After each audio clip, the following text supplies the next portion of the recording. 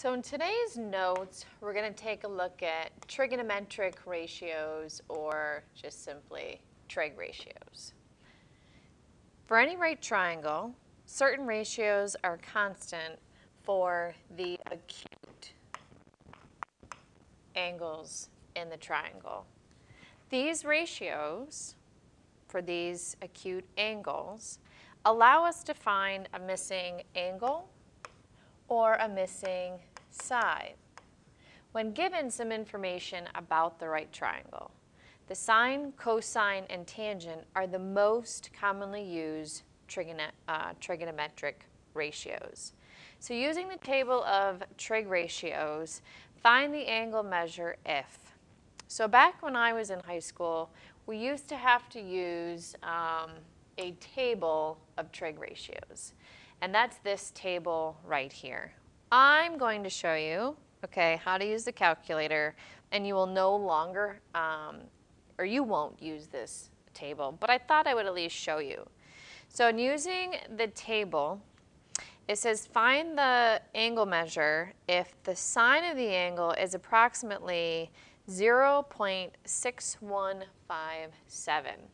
So we're in the sine column. And let's look here. Do we see in this column the 6157 or 0.61? So I'm going to make that bigger. So right here, 0.6157 is right here. So the angle is going to be a 38-degree angle, okay? And I'll explain more what this table means, whoops, in just a second. So go back to day 2 notes. So that angle is 38 degrees. Now we're going to find the measure of an angle whose cosine is approximately 0.6428. So now we're going to go to that cosine. Let me zoom out again. The cosine column. And it's 0.6428. So 0.64, we're over here in that column. 0.6428, that's right here, and the angle is going to be 50 degrees. And the tangent of an angle, so it's 5.1446. So tangent is 5 points, so I'm going to move this down. That's in here, tangent's the last column, and 5.1146 tells me the angle is 79 degrees. So what we're going to do right now is take that information, and I'm going to show you some things with the graphing calculator. So once again, this is 79 degrees. So if I open up the calculator, and in order to do the trig calculations, our calculator needs to be in the correct mode. So let's press the mode button on your graphing calculator. We need to be in degree mode. So go down where it says radian and go to the right to highlight degree, hit enter, and then scroll down. I like to get out of that, so second quit, and then again press mode. And degree should be highlighted.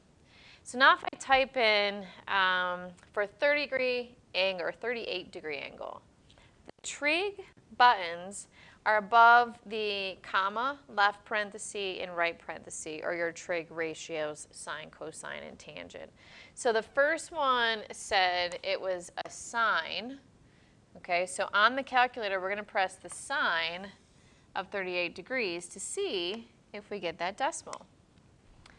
So back to the calculator, the sine of 38 degrees, hit enter, and there's the decimal 0.61566. If you're going to round, right, we don't round unless we're told to, but if you do a calculation and you want to round, you should always take it out at least 4 decimal places. But I wouldn't encourage you to round. Okay, now let's try the next one, the cosine of 50. So cosine is above the left parenthesis, so cosine of 50 and we should get that decimal that we had on the table, 0.6428. Good, and the last one, the tangent of 79 is 5.1446. So again, big things about the calculator, you need to be in degree mode, just to recap, and the sine, cosine, and tangent buttons are all right above the comma, left parenthesis, right parenthesis. Okay? And you can take the sine and cosine of any acute angles. Let's try the sine of 60. Cosine of 60. Since we were just taking a look at our special right triangles. And then the tangent of 60 in the notes from last class. And then the sine of 45. Cosine of 45. And tangent of 45. And it looks like you don't have to close the parenthesis, as I didn't on the line up from the bottom, the cosine of 45, but I would always include your parentheses just to be safe. Okay, back to the notes. So more about what these ratios mean, and that's what we're going to focus today. So what exactly is a sine ratio? So definitions. So the sine of an angle, so you need to have an angle first to look at the ratio, okay, of two specific sides of that triangle. When I want to find the sine of an angle, we look at the length of the leg, because again we're in a right triangle, opposite the hypotenuse, or I'm sorry, opposite the angle. The length of the leg opposite the angle, divided by, or comparing it to, the length of the hypotenuse. So those little lines to the right, we look at the length of the leg opposite to the length of the hypotenuse. So we can shorten it with O over H. For the cosine of an angle, we want to compare the two sides adjacent to the angle. So we're going to look at the length of the leg adjacent to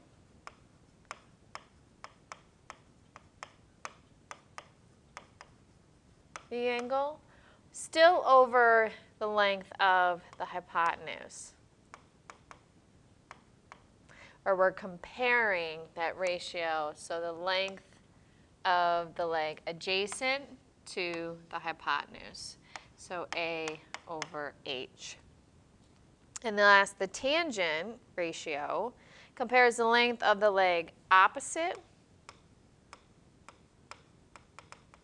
of the angle to the length of the leg adjacent to the angle. So opposite over adjacent is O over A. And there is a saying, just as you remember, or use the saying, please excuse my dear Aunt Sally. To help you remember these, we can use the so for sine is opposite over adjacent, cosine is adjacent over hypotenuse, and tangent is opposite over adjacent. So SOHCAHTOA. So to practice this below, so given the diagram of triangle ABC, one thing I want you to note is that your vertices are all labeled always with capital letters. And the length of your side is noted in lowercase letters. 2, I want you to note that opposite angle A is, we have lowercase a.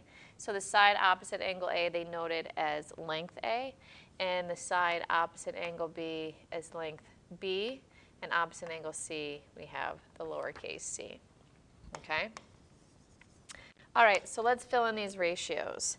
So for the sine of angle A, now we don't have any values yet, so just doing it in terms of symbol.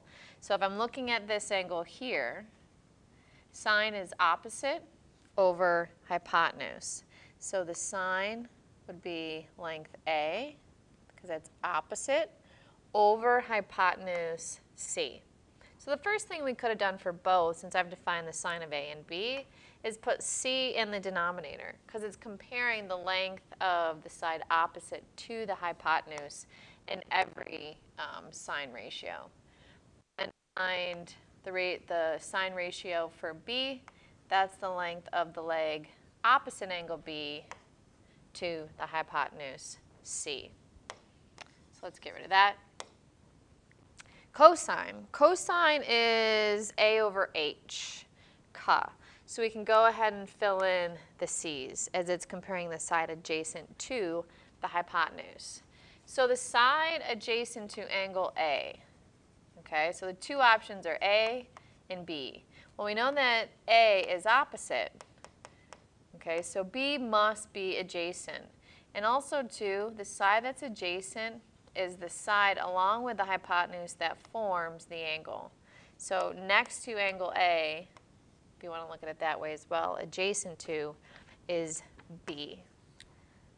And then if I'm looking at angle B right here, the side that forms angle B with the hypotenuse, or the side next to the angle, and that's not the hypotenuse, is A. And last is tangent. So tangent's opposite over adjacent. So looking at angle A, opposite A over adjacent is A over B. And looking at angle B, opposite to adjacent here is going to be B to A. So they are reciprocals. Okay? If you look at this table here, if you do have a highlighter, I just want to note one thing, and we'll talk about this more later, is that the sine of A, and A is one of the acute angles, that's equal to, so over here, the cosine of B, which is the other acute angle. And then we also have, so grabbing a different color for the highlighter, the sine of B is equal to the cosine of A. So let's write that out. I'm going to go back to the pen. Let's pick purple. So note that the sine, use capital letter for angle A, is equal to the cosine of B. Okay, and the sine of B, so the other acute angle, is equal to the cosine of A. So A and B are the two acute angles, and the sine of one acute angle is equal to the cosine of the other. Okay, moving to example 1. So in right triangle ABC, well, let's draw it. It says C is the right angle. It doesn't need to be drawn to scale. So we put A here, B here. It says the length of AC is 12 and AB is 13. Well, I recognize this. This is a Pythagorean triple. So the missing side, not sure if I need it just yet, I may or may not, but side CB is 5. It's the 5, 12, 13. Pythagorean triple. Now, to find the ratio, it wants the tangent of A. So remember, tangent of any angle is equal to opposite over adjacent. So opposite angle, in this case, the tangent of A. So let's highlight angle A. Opposite angle A is the 5, and then adjacent to angle A is the 12. So we didn't need the hypotenuse at all. But I did need the hypotenuse to find length BC. So tangent is 5/12. If I didn't know the triple, then we would have had to have found BC using the Pythagorean theorem. So that's why it's important, if you have yet to memorize those Pythagorean triples. All right, so using the triangle to the right, so that's our special right triangle, or one of them. Write the following trig ratios as a fraction. So I'm going to do this side first, as that's all in reference to the 30-degree angle, so I can highlight that. and then I'll look at the 60-degree angle. So here's the 30-degree angle, and let's write at the top, so, ka, toa. So sine is opposite over hypotenuse as well as cosine. So I'm going to go ahead and put in the hypotenuse for each of those. So these are both over 2. So the side opposite for sine of 30 is 1. And the side adjacent to 30 is radical 3. And then last, the tangent of 30 is opposite over adjacent. So that would be 1 over radical 3. But again, we can't leave our answer with an irrational denominator. So to rationalize it again, we multiply by radical 3 over radical 3 to get radical 3 over 3. So here are our answers. And just to take a break and actually prove this to you or show that it is making sense, if I go back to the calculator and type in the sine of 30, you can see we get 0.5 or 1/2. If I type in the cosine of 30, we get that decimal. If I type in the fraction that I got for the cosine of 30, which is radical 3 divided by radical 2, you see we get that decimal. So that is correct. And then let's last type in radical 3 over 3. So radical 3 divided by 3. And then type in the tangent of 30. We should get that decimal. And we do. So we are correct. So you can always check your answers using that graphing calculator. All right, to the other side. Sine, cosine, whoops, I had to grab the pen. Sorry about that. Sine, cosine, and tangent of 60. Well, once again, since sine and cosine are both over the length of the hypotenuse, these are both going to be 2. And then the sine of 60. So looking at the 60-degree angle, opposite the 60 is radical 3. And adjacent to is the 1. And as we knew from the other side, that note that we made, the cosine of an angle is going to be equal to the sine of its complement. Or the other two, or the other acute angle. And then the sine of 30 is equal to the cosine of 60. Okay, 30 and 60 are complements. They are the two acute angles of the right triangle. So they will always, that will always work out to be true. And then last, tangent is opposite over adjacent. So opposite of 60 again was radical 3 over adjacent 2. Oh, not 2. Adjacent is 1. And really, when you have a 1 for a denominator, you should just go ahead and divide or reduce it.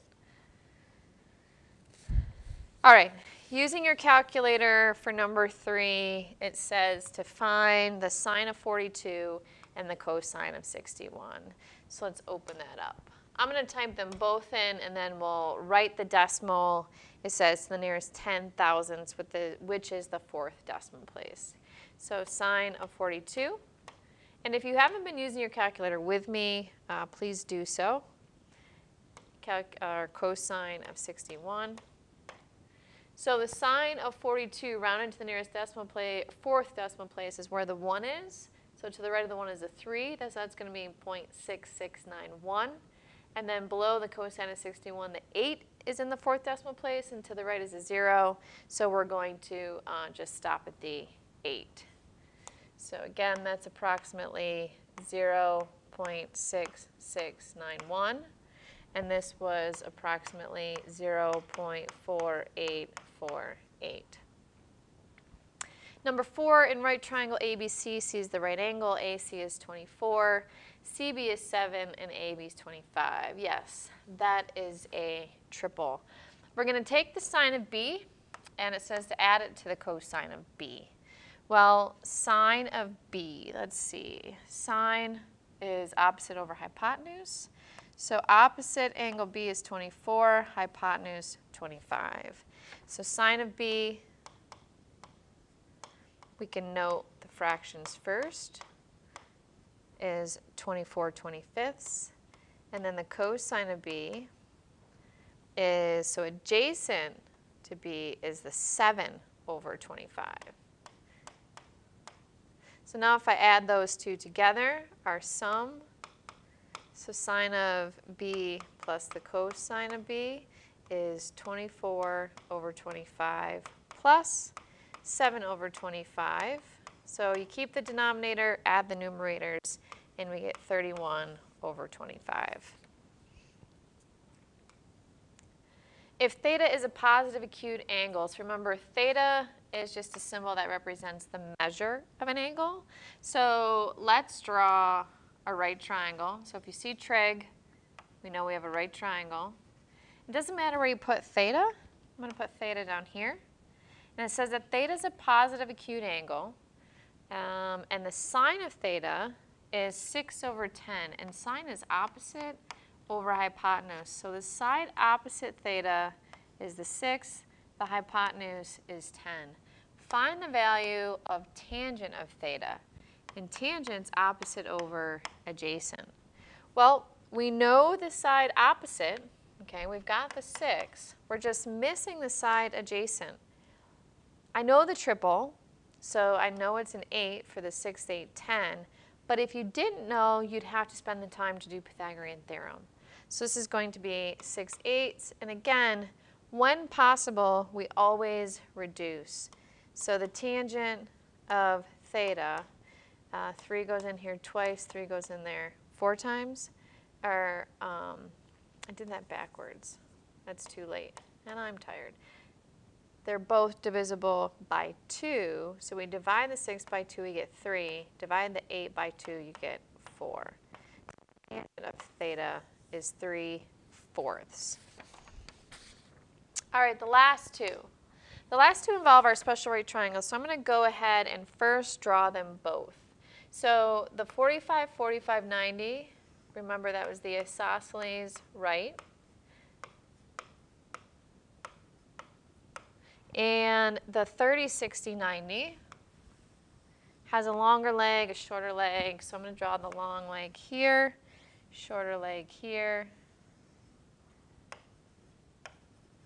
So opposite the longer leg must be the larger angle. So that's 30 and 60. So opposite the longer angle is the 60, the shorter is 30. So back up to this one. Use special right triangles to write the cosine of 45 degrees as a fraction. Okay, so we don't have any side lengths given, so this is all going to be algebraic. And we know that the relationship is x, x, x, radical 2. So if I find the cosine of 45, you can use either angle. Okay, so according to that angle, the side, again, cosine ka, so that's adjacent to hypotenuse. Adjacent to 45 is an x. It's going to be x divided by the hypotenuse of x radical 2. Now x over x, they cancel out, so it's 1 over 1 radical 2. And we have to rationalize. So multiply by radical 2 over radical 2. And 1 times radical 2 is radical 2. And radical 2 times radical 2 is 2. So the cosine of 45 as a fraction is radical 2 over 2. And last, once again, since we don't have any sides given numerically, let's put them in algebraically. So we know opposite the 30 is some number. We double that number to get the hypotenuse, and then opposite the 60 is whatever this number is down here, radical 3. And the sine of 60. So here's the 60, which is opposite over hypotenuse. So opposite over hypotenuse equals n radical 3 over 2n. So the n's can cancel out. We get radical 3 over 2.